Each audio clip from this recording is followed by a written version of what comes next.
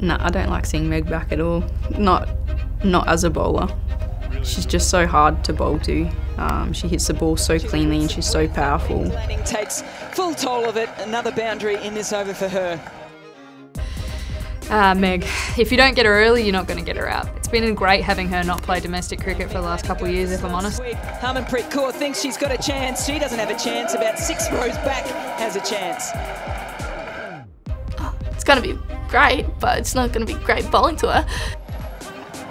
Well, Lanning goes. She goes big, she goes long, and it doesn't take her long to get her innings well underway.